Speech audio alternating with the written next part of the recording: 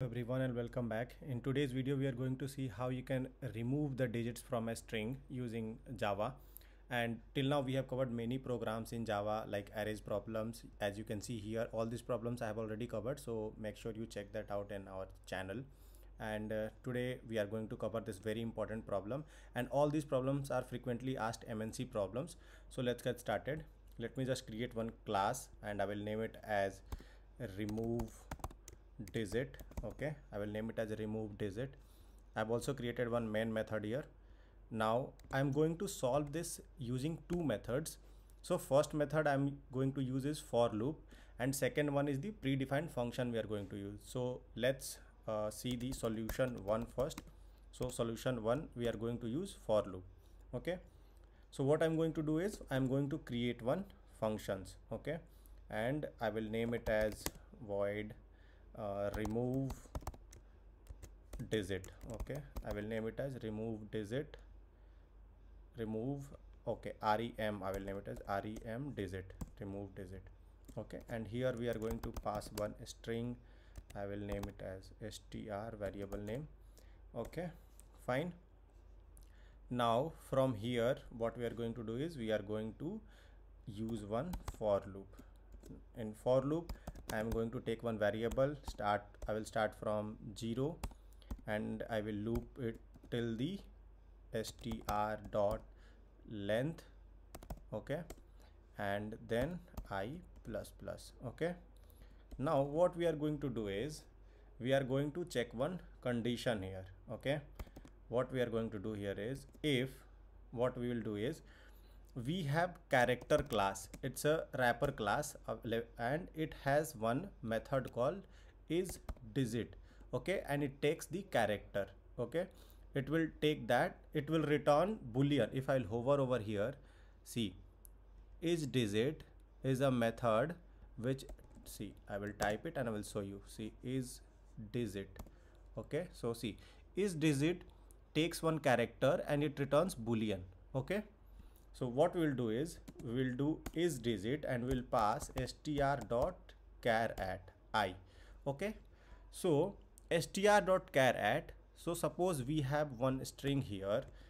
Suppose I will take one string is equal to java 1 2 program. Okay, so what exactly it will do is it will start from 0 index, from here, from j, and it will check if it is a digit, then it will return true or false. Character dot is digit. Okay, it will return true or false. Okay, so first one is j, so is digit, so it will return false. Okay, if it will come here at 1, it will return true.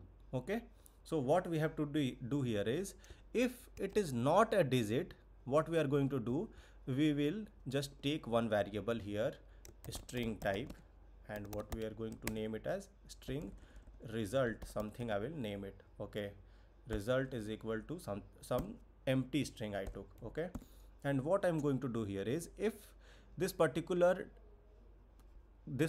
character is not digit, I'm going to add it in result. Result is equal to result.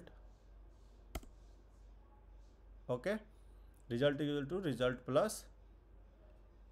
Okay, what exactly I'm doing, result is equal to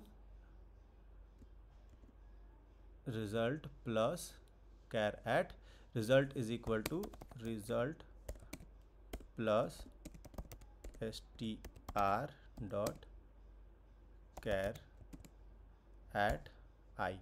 Okay, this is what we are going to do.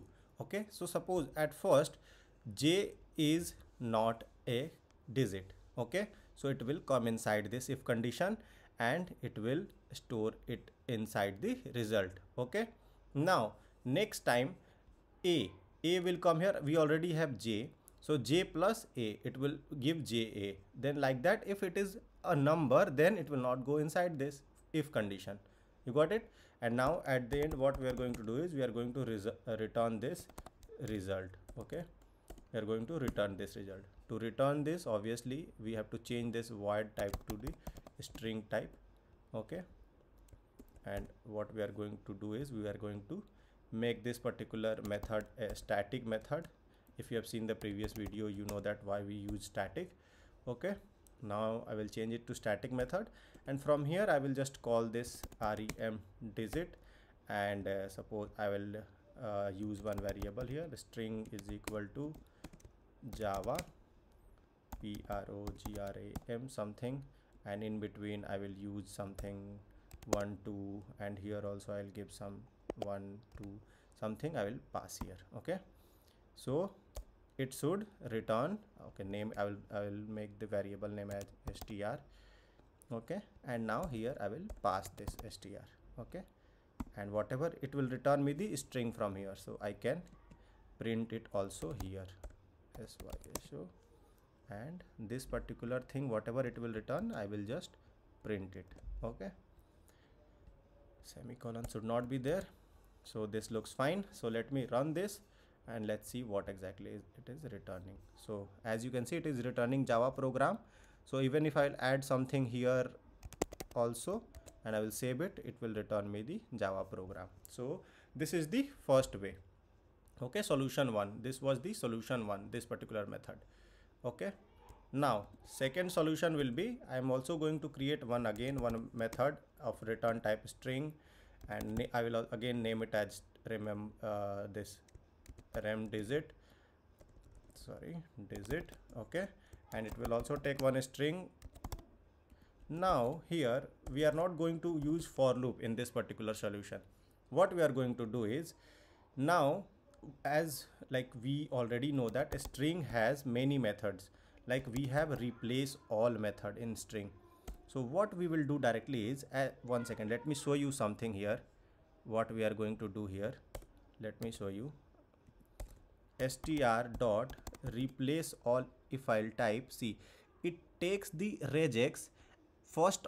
It takes two arguments. The first one is the regex and second one is the string which we want to replace. Like whatever string we want to replace with this regex, we will paste it and it will return me the string value. Okay, so let's use this. So what we are going to use is, we are going to /d is for digits.